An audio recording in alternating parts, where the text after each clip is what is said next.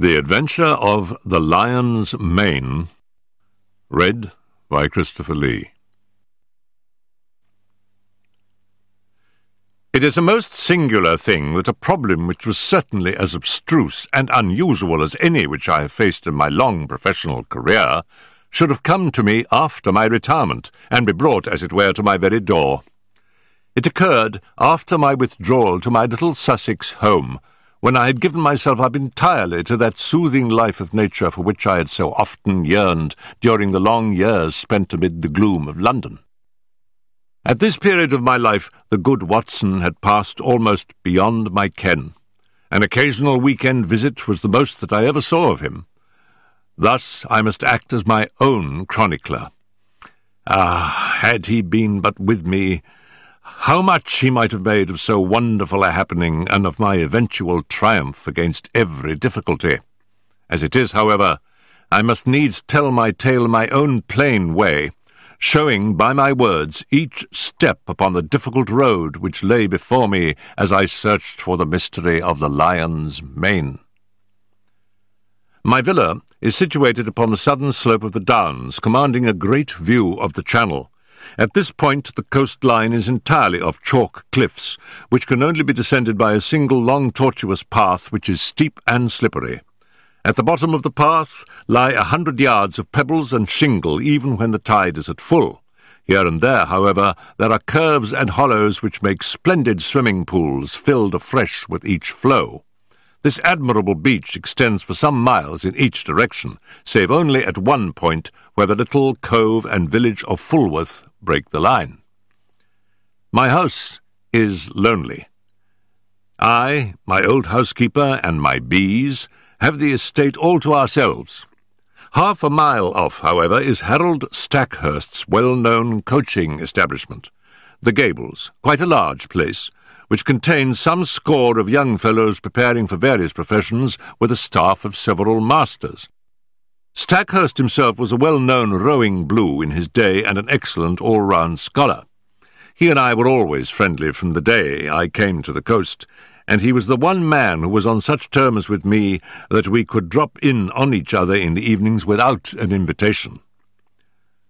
Towards the end of July 1907 there was a severe gale, the wind blowing up channel, heaping the seas to the base of the cliffs and leaving a lagoon at the turn of the tide. On the morning of which I speak, the wind had abated, and all nature was newly washed and fresh. It was impossible to work upon so delightful a day, and I strolled out before breakfast to enjoy the exquisite air. I walked along the cliff path which led to the steep descent to the beach. As I walked, I heard a shout behind me, and there was Harold Stackhurst waving his hand in cheery greeting. "What a morning, Mr. Holmes! I thought I should see you out." "Going for a swim, I see." "At your old tricks again?" He laughed, patting his bulging pocket. "Yes, Macpherson started early, and I expect I may find him there." Fitzroy Macpherson was the science master, a fine, upstanding young fellow whose life had been crippled by heart trouble following rheumatic fever. He was a natural athlete, however, and excelled in every game which did not throw too great a strain upon him.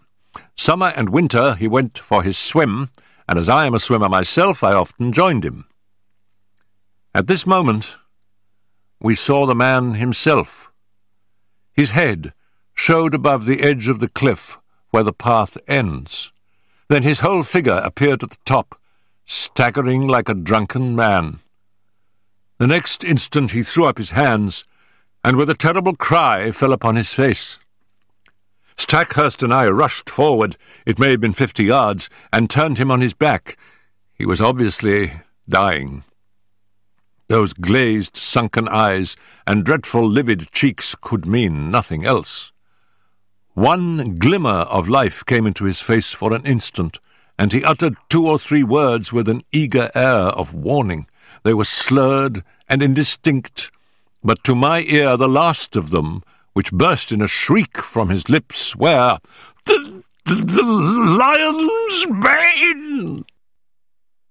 It was utterly irrelevant and unintelligible, and yet I could twist the sound into no other sense.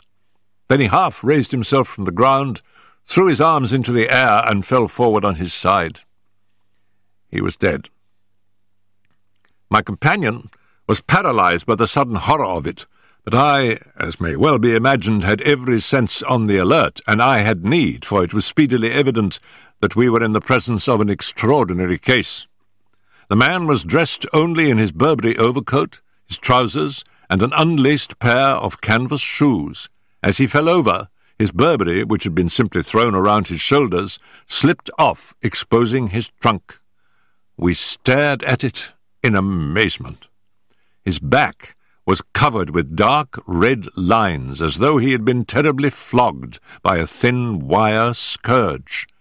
The instrument with which this punishment had been inflicted was clearly flexible, for the long, angry wheels curved round his shoulders and ribs. There was blood dripping down his chin, for he had bitten through his lower lip in the paroxysm of his agony. His drawn and distorted face told how terrible that agony had been. I was kneeling and Stackhurst standing by the body when a shadow fell across us, and we found that Ian Murdoch was by our side. Murdoch was the mathematical coach at the establishment, a tall, dark, thin man, so taciturn and aloof that none can be said to have been his friend. He seemed to live in some high abstract region of surds and conic sections, with little to connect him with ordinary life.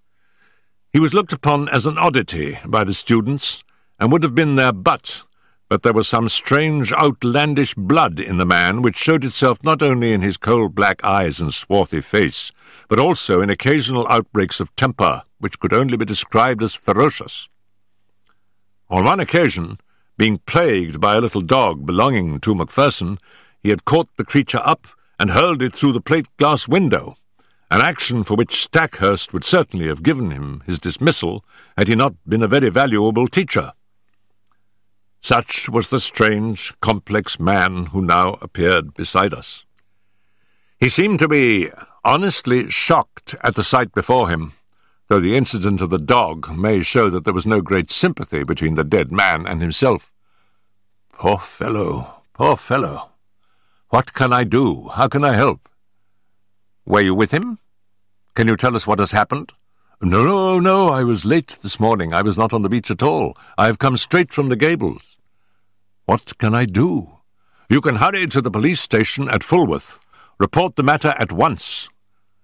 Without a word, he made off at top speed, and I proceeded to take the matter in hand, while Stackhurst, dazed at this tragedy, remained by the body. My first task naturally was to note who was on the beach. From the top of the path I could see the whole sweep of it, and it was absolutely deserted, save that 2 or 3 dark figures could be seen far away, moving towards the village of Fulworth. Having satisfied myself upon this point, I walked slowly down the path. There was clay or soft marl mixed with the chalk, and every here and there I saw the same footstep, both ascending and descending. No one else had gone down to the beach by this track that morning.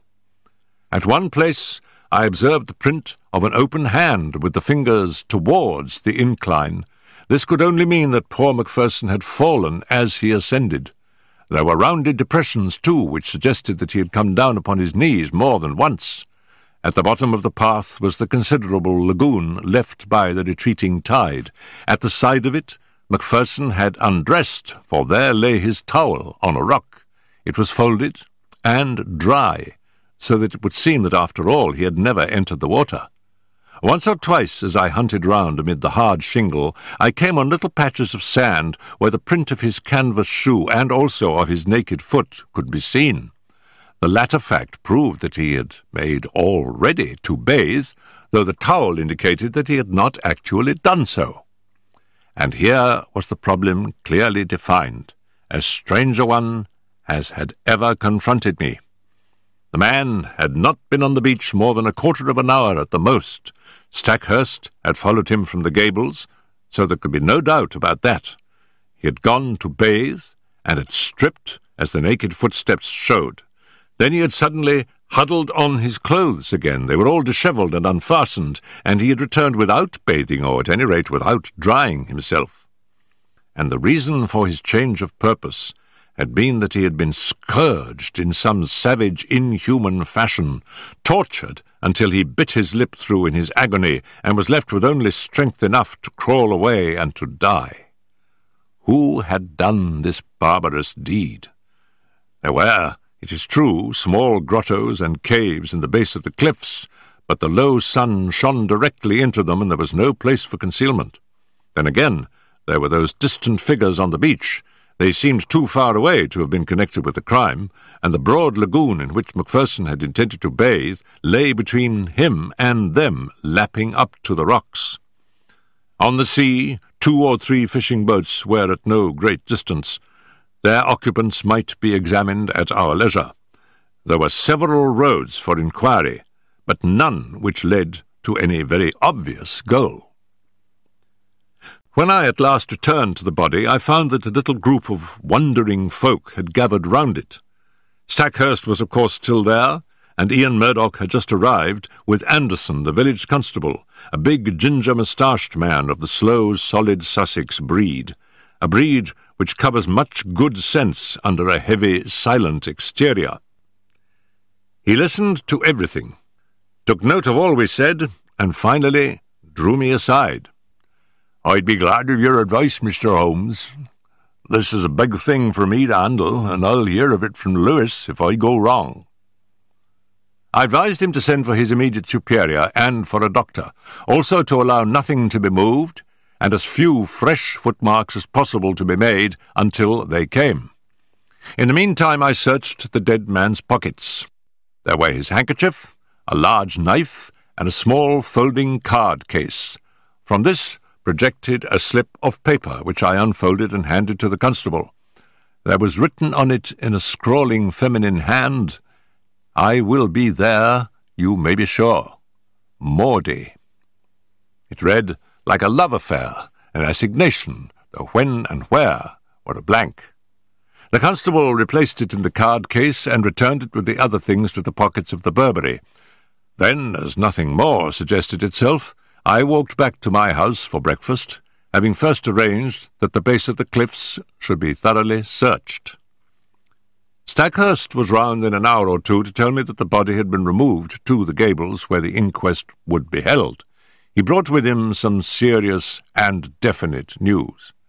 As I expected, nothing had been found in the small caves below the cliff, but he had examined the papers in Macpherson's desk, and there were several which showed an intimate correspondence with a certain Miss Maud Bellamy of Fulworth. We had then established the identity of the writer of the note. "The police have the letters," he explained. "I couldn't bring them, but there is no doubt that it was a serious love affair. I see no reason, however, to connect it with that horrible happening, save, indeed, that the lady had made an appointment with him."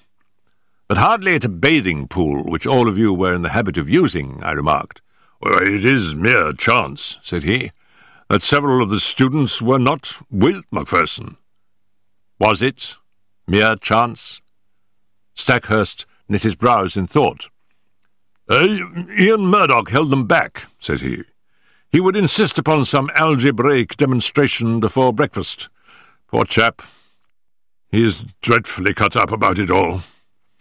And yet I gather that they were not friends." "Well, at one time they were not, but for a year or more Murdoch has been as near to Macpherson as he ever could be to anyone. He's not of a very sympathetic disposition by nature." "So I understand. I seem to remember your telling me once about a quarrel over the ill usage of a dog." "Well, that blew over all right." "But left some vindictive feeling, perhaps?" "Oh, no, I'm sure they were real friends." "Well, then, we must explore the matter of the girl. Do you know her?" "Everyone knows her. She's the beauty of the neighbourhood, a real beauty, Holmes, who would draw attention everywhere. I knew that Macpherson was attracted by her, but I had no notion that it had gone so far as these letters would seem to indicate." "But who is she?" "Oh, she's the daughter of old Tom Bellamy, who owns all the boats and bathing cots at Fulworth. He was a fisherman to start with, but is now a man of some substance. He and his son William run the business." "Shall we walk into Fulworth and see them?" "On what pretext?" "Oh, we can easily find a pretext. After all, this poor man did not ill-use himself in this outrageous way. Some human hand was on the handle of that scourge, if indeed it was a scourge which inflicted the injuries. His circle of acquaintances in this lonely place was surely limited.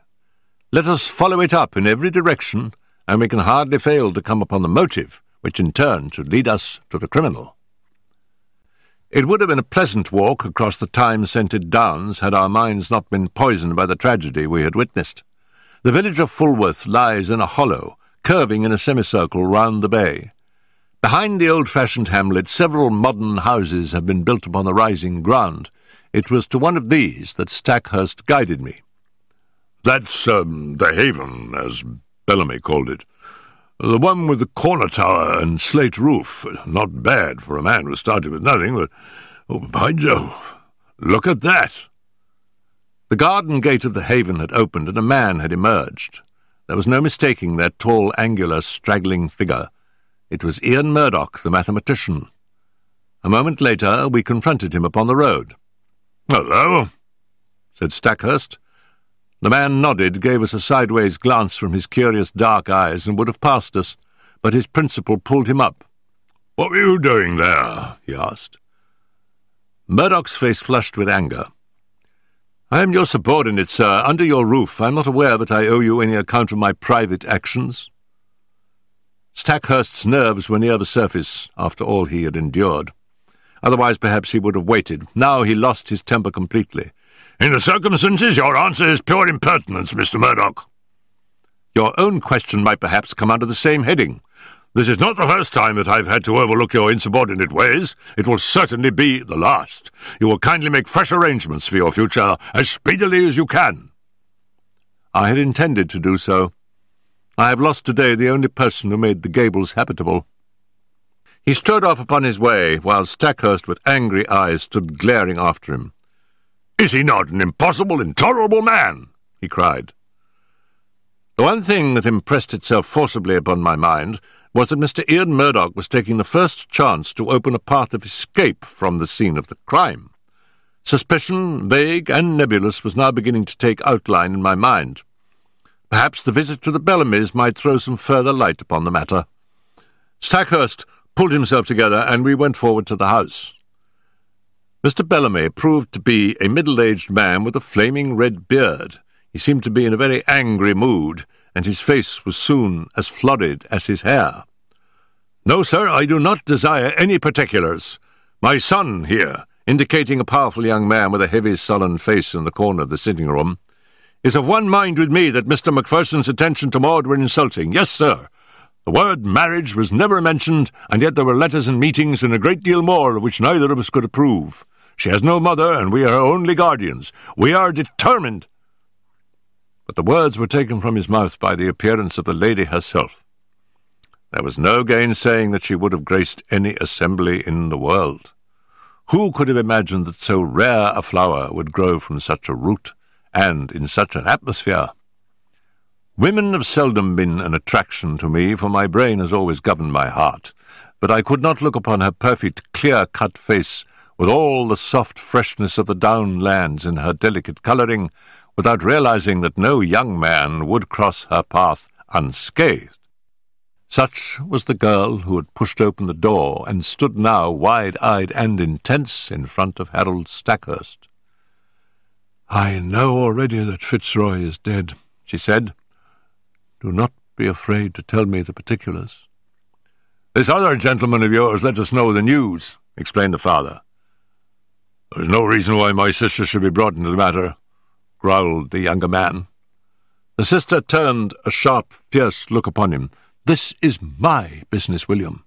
Kindly leave me to manage it in my own way. By all accounts, there has been a crime committed. If I can help to show who did it, it is the least I can do for him who is gone." She listened to a short account from my companion with a composed concentration which showed me that she possessed strong character as well as great beauty. Maud Bellamy will always remain in my memory as a most complete and remarkable woman. It seems that she already knew me by sight, for she turned to me at the end. "Bring them to justice, Mr. Holmes. You have my sympathy and my help, whoever they may be." It seemed to me that she glanced defiantly at her father and brother as she spoke. "Thank you," said I. "I value a woman's instinct in such matters. You use the word 'they.' You think that more than one was concerned?" I knew Mr. Macpherson well enough to be aware that he was a brave and a strong man. No single person could ever have inflicted such an outrage upon him. "Might I have one word with you, alone?" "I tell you, Maud, not to mix yourself up in the matter," cried her father angrily. She looked at me helplessly. "What can I do?" "The whole world would know the facts presently, so there can be no harm if I discuss them here," said I. "I should have preferred privacy, but if your father will not allow it, he must share the deliberations." Then I spoke of the note which had been found in the dead man's pocket. "It is sure to be produced at the inquest. May I ask you to throw any light upon it that you can?" "I see no reason for mystery," she answered. "We were engaged to be married, and we only kept it secret because Fitzroy's uncle, who is very old and said to be dying, might have disinherited him if he had married against his wish. There was no other reason." "You could have told us," growled Mr. Bellamy. "So I would, father, if you had ever shown sympathy." "I object to my girl picking up with men outside her own station." "It was your prejudice against him which prevented us from telling you." As to this appointment, she fumbled in her dress and produced a crumpled note. It was in answer to this. "Dearest," ran the message, "the old place on the beach, just after sunset on Tuesday. It is the only time I can get away. F.M." Tuesday was today, and I had meant to meet him tonight. I turned over the paper. "This never came by post. How did you get it?" "I would rather not answer that question.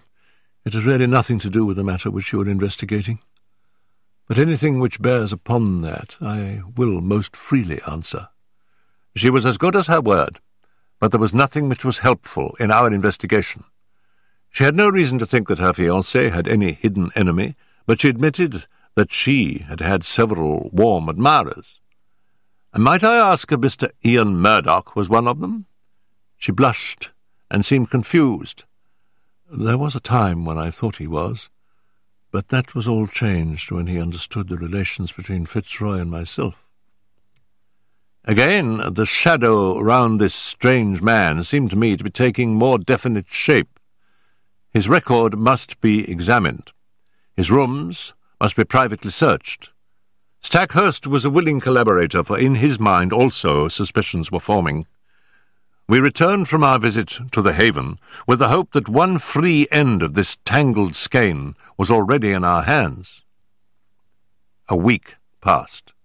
The inquest had thrown no light upon the matter and had been adjourned for further evidence. Stackhurst had made discreet inquiry about his subordinate, and there had been a superficial search of his room, but without result. Personally, I had gone over the whole ground again, both physically and mentally, but with no new conclusions. In all my chronicles the reader will find no case which brought me so completely to the limit of my powers. Even my imagination could conceive no solution to the mystery. And then there came the incident of the dog. It was my old housekeeper who heard of it first by that strange wireless by which such people collect the news of the countryside. "Sad story this, sir, about Mr. Macpherson's dog," said she one evening. I do not encourage such conversations, but the words arrested my attention. "What of Mr. Macpherson's dog?" "Dead, sir. Died of grief for its master." "Who told you this?" "Why, sir, everyone is talking of it. It took on terrible, and has eaten nothing for a week. And then today, 2 of the young gentlemen from the Gables found it dead, down on the beach, sir, at the very place where his master met his end." At the very place. The words stood out clear in my memory. Some dim perception that the matter was vital rose in my mind. That the dog should die was after the beautiful, faithful nature of dogs, but in the very place? Why should this lonely beach be fatal to it? Was it possible that it also had been sacrificed to some revengeful feud? Was it possible? Yes, the perception was dim, but already something was building up in my mind. In a few minutes I was on my way to the Gables, where I found Stackhurst in his study. At my request he sent for Sudbury and Blount, the two students who had found the dog. "Yes, it lay on the very edge of the pool," said one of them. "It must have followed the trail of its dead master." I saw the faithful little creature, an Airedale terrier, laid out upon the mat in the hall. The body was stiff and rigid, the eyes projecting, and the limbs contorted. There was agony in every line of it. From the Gables I walked down to the bathing pool. The sun had sunk, and the shadow of the great cliff lay black across the water, which glimmered dully like a sheet of lead. The place was deserted, and there was no sign of life save for two sea-birds circling and screaming overhead. In the fading light I could dimly make out the little dog's spoor upon the sand round the very rock on which his master's towel had been laid. For a long time I stood in deep meditation, while the shadows grew darker around me. My mind was filled with racing thoughts.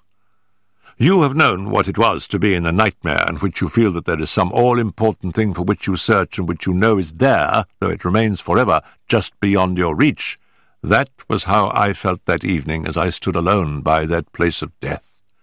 Then at last I turned and walked slowly homeward. I had just reached the top of the path when it came to me. Like a flash, I remembered the thing for which I had so eagerly and vainly grasped. You will know, or Watson has written in vain, that I hold a vast store of out-of-the-way knowledge, without scientific system, but very available for the needs of my work. My mind is like a crowded box-room with packets of all sorts stowed away therein, so many that I may well have but a vague perception of what was there. I had known that there was something which might bear upon this matter. It was still vague, but at least I knew how I could make it clear. It was monstrous, incredible, and yet it was always a possibility. I would test it to the full. There's a great garret in my little house which is stuffed with books. It was into this that I plunged and rummaged for an hour. At the end of that time I emerged with a little chocolate and silver volume. Eagerly I turned up the chapter of which I had a dim remembrance. Yes, it was indeed a far-fetched and unlikely proposition, and yet I could not be at rest until I had made sure if it might indeed be so. It was late when I retired, with my mind eagerly awaiting the work of the morrow. But that work met with an annoying interruption. I had hardly swallowed my early cup of tea and was starting for the beach when I had a call from Inspector Bardell of the Sussex Constabulary, a steady, solid, bovine man with thoughtful eyes, which looked at me now with a very troubled expression. "I know your immense experience, sir," said he. "This is quite unofficial, of course, and need go no farther, but I'm fairly up against it in this Macpherson case. The question is, shall I make an arrest, or shall I not?" "Meaning Mr. Ian Murdoch?" "Yes, sir. There is really no one else when you come to think of it. That's the advantage of this solitude. We narrow it down to a very small compass. If he did not do it, then who did?"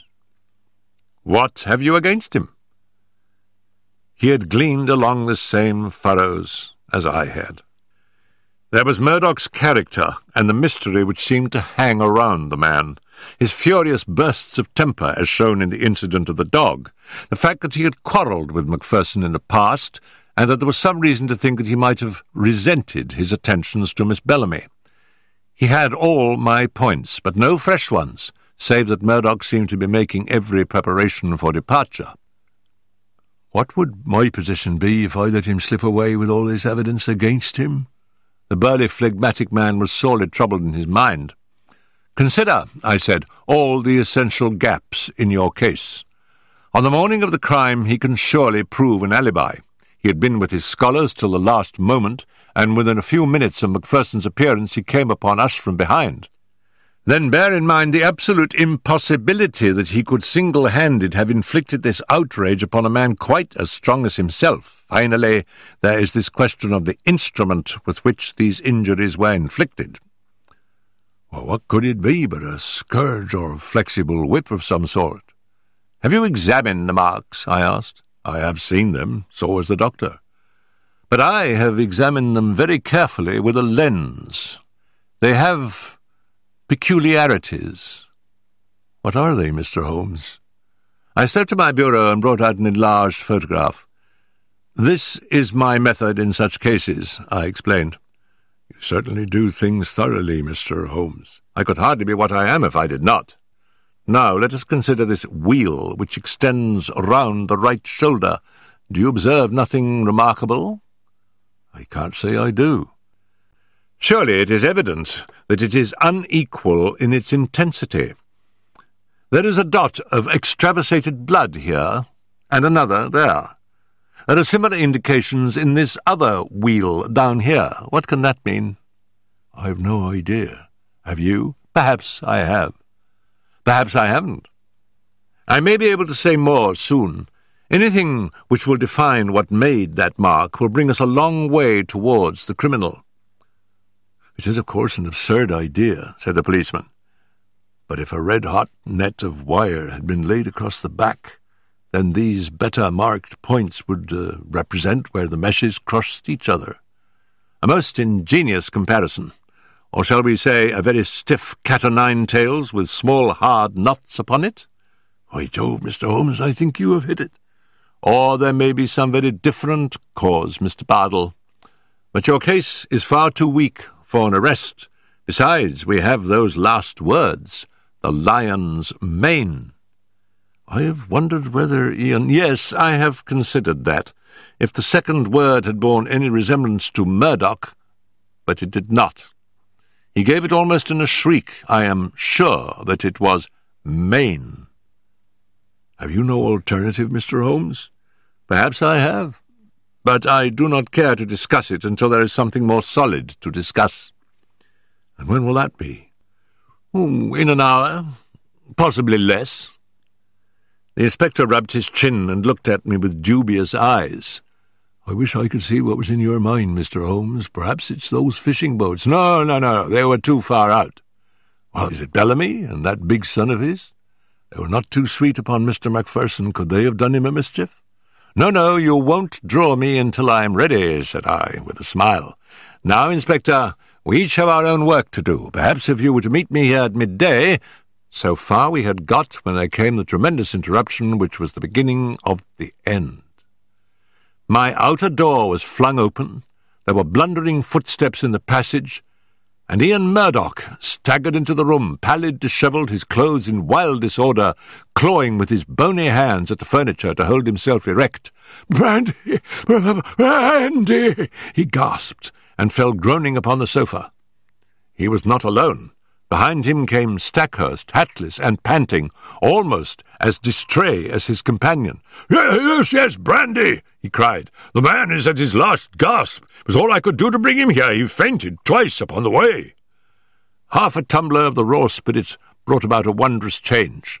He pushed himself up on one arm and swung his coat from his shoulders. "For God's sake, oil, opium, morphia!" he cried. "Anything to ease this infernal agony." The inspector and I cried out at the sight. There, criss-crossed upon the man's naked shoulder, was the same strange reticulated pattern of red inflamed lines which had been the death mark of Fitzroy Macpherson. The pain was evidently terrible, and was more than local, for the sufferer's breathing would stop for a time, his face would turn black, and then with loud gasps he would clap his hand to his heart, while his brow dropped beads of sweat. At any moment he might die. More and more brandy was poured down his throat, each fresh dose bringing him back to life. Pads of cotton wool soaked in salad oil seemed to take the agony from the strange wounds. At last his head fell heavily upon the cushion. Exhausted nature had taken refuge in its last storehouse of vitality. It was half asleep and half a faint, but at least it was ease from pain. To question him had been impossible, but the moment we were assured of his condition, Stackhurst turned upon me. "My God!" he cried. "What is it, Holmes? What is it?" "Where did you find him?" "Down on the beach, exactly where poor Macpherson met his end. If this man's heart had been weak, as Macpherson's was, he would not be here now. More than once I thought he was gone as I brought him up. It was too far to the Gables, so I made for you." "Did you see him on the beach?" "I was walking on the cliff when I heard his cry. He was at the edge of the water, reeling about like a drunken man. I ran down, threw some clothes about him, and brought him up. For heaven's sake, Holmes, use all the powers you have and spare no pains to lift the curse from this place, for life is becoming unendurable. Can you, with all your world-wide reputation, do nothing for us?"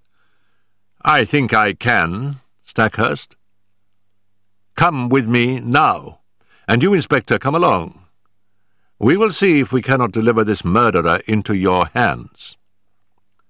Leaving the unconscious man in the charge of my housekeeper, we all three went down to the deadly lagoon.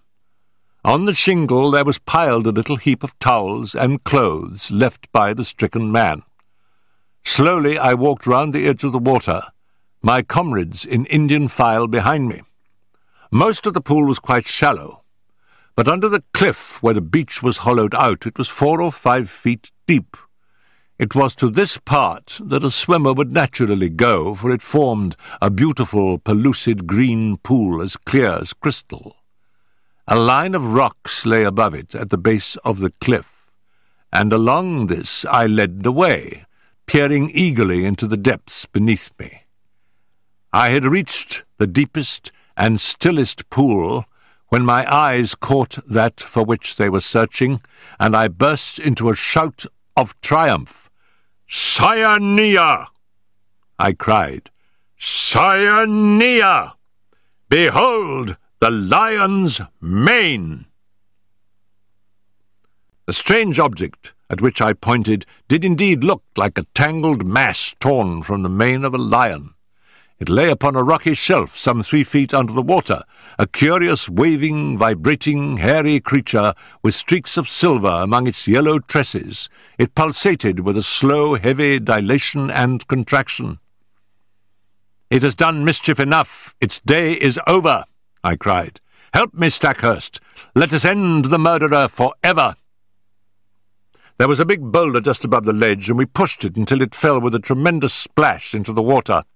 When the ripples had cleared, we saw that it had settled upon the ledge below. One flapping edge of yellow membrane showed that our victim was beneath it. A thick, oily scum oozed out from below the stone and stained the water round, rising slowly to the surface. "Well, this gets me," cried the inspector. "What was it, Mr. Holmes? I'm born and bred in these parts, but I never saw such a thing. It don't belong to Sussex." "Just as well for Sussex," I remarked. "It may have been the southwest gale that brought it up. Come back to my house, both of you, and I will give you the terrible experience of one who has good reason to remember his own meeting with the same peril of the seas." When we reached my study, we found that Murdoch was so far recovered that he could sit up. He was dazed in mind, and every now and then was shaken by a paroxysm of pain. In broken words he explained that he had no notion what had occurred to him, save that terrific pangs had suddenly shot through him, and that it had taken all his fortitude to reach the bank. "Here is a book," I said, taking up the little volume, which first brought light into what might have been forever dark. It is Out of Doors by the famous observer J.G. Wood. Wood himself very nearly perished from contact with this vile creature, so he wrote with a very full knowledge. Cyanea capillata is the miscreant's full name, and he can be as dangerous to life as, and far more painful than, the bite of the cobra. Let me briefly give this extract. If the bather should see a loose, roundish mass of tawny membranes and fibres, something like very large handfuls of lion's mane and silver paper, let him beware, for this is the fearful stinger, Cyanea capillata. Could our sinister acquaintance be more clearly described? He goes on to tell of his own encounter with one when swimming off the coast of Kent. He found that the creature radiated almost invisible filaments to the distance of 50 feet, and that anyone within that circumference from the deadly centre was in danger of death. Even at a distance, the effect upon wood was almost fatal. The multitudinous threads caused light scarlet lines upon the skin, which on closer examination resolved into minute dots or pustules, each dot charged as it were with a red-hot needle making its way through the nerves. The local pain was, as he explains, the least part of the exquisite torment. Pangs shot through the chest, causing me to fall as if struck by a bullet. The pulsation would cease, and then the heart would give 6 or 7 leaps, as if it would force its way through the chest. It nearly killed him, although he had only been exposed to it in the disturbed ocean and not in the narrow, calm waters of a bathing pool.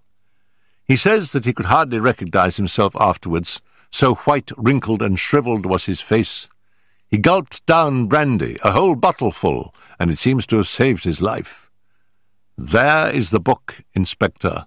I leave it with you, and you cannot doubt that it contains a full explanation of the tragedy of poor Macpherson. And incidentally exonerates me, remarked Ian Murdoch with a wry smile. I do not blame you, Inspector, nor you, Mr. Holmes, for your suspicions were natural. I feel that on the very eve of my arrest I have only cleared myself by sharing the fate of my poor friend. No, Mr. Murdoch, I was already upon the track, and had I been out as early as I intended, I might well have saved you from this terrific experience. But how did you know, Mr. Holmes? I am an omnivorous reader with a strangely retentive memory for trifles. That phrase, the lion's mane, haunted my mind. I knew that I had seen it somewhere in an unexpected context. You have seen that it does describe the creature. I have no doubt that it was floating on the water when Macpherson saw it, and that this phrase was the only one by which he could convey to us a warning as to the creature which had been his death. "And I, at least, am cleared," said Murdoch, rising slowly to his feet. "There are 1 or 2 words of explanation which I should give, for I know the direction in which your inquiries have run. It is true that I loved this lady, but from the day when she chose my friend Macpherson, my one desire was to help her to happiness. I was well content to stand aside and act as their go-between. Often I carried their messages, and it was because I was in their confidence and because she was so dear to me that I hastened to tell her of my friend's death, lest someone should forestall me in a more sudden and heartless manner. She would not tell you, sir, of our relations, lest you should disapprove, and I might suffer. But with your leave, I must try to get back to the Gables, for my bed will be very welcome." Stackhurst held out his hand. "Our nerves have all been at concert pitch," said he. "Forgive what is past, Murdoch. We shall understand each other better in the future." They passed out together with their arms linked in friendly fashion. The inspector remained, staring at me in silence with his ox-like eyes. "Well, you've done it," he cried at last.